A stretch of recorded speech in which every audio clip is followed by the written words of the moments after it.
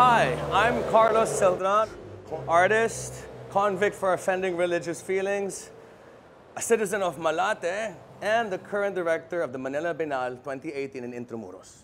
Welcome to my home, welcome to my life, and welcome to my mind.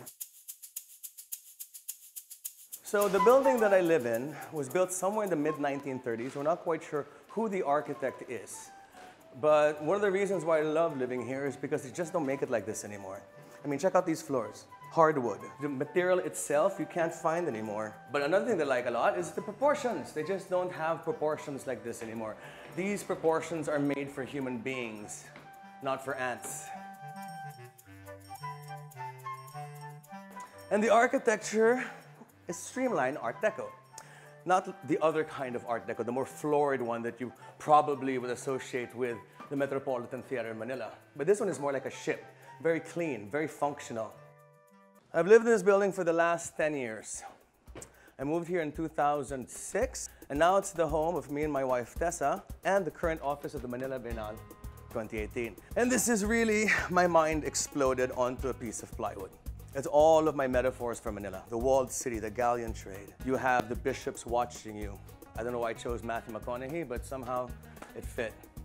The center of Philippine society being the Manila Cathedral, the American influences of the Statue of Liberty. But also its central focus is death, the Calavera de Manila. Because one of my obsessions in life is trying to teach people what happened during the Battle of Manila 1945, when Manila was completely destroyed and we lost 100,000 civilians who today do not have a memorial. Still.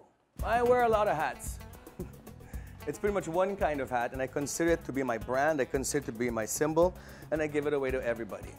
But also I like giving these hats away because it shows you how powerful art can be. An image can really change society. Yeah, I'm the executive director of the Manila Biennale 2018 in Intramuros. And the reason why I'm trying my darndest to produce this thing is because I believe that art can change Philippine society. And Intramuros was the genesis of Manila's culture. When Miguel Lopez de Legazpi arrived here in 1571, for 400 years, Intramuros has been this bastion of books, of paintings, of 7 churches carved out of volcanic ash called adobe. It was where Jose Rizal studied. It's where the metaphor of Maria Clara and Damaso were made. And unfortunately, in 1945, everything was completely destroyed by the US Armed Forces in one afternoon. I've been known for being many things. I've been known for being a convict, for being the word pasaway, for melting down on Twitter and Facebook back in 2016 during the elections. But a lot of people don't realize that I'm really an artist. And this place is where I make my art. And there's really no point in me trying to talk to you about what is my favorite object here, because this is all going to change. It's like a stage set.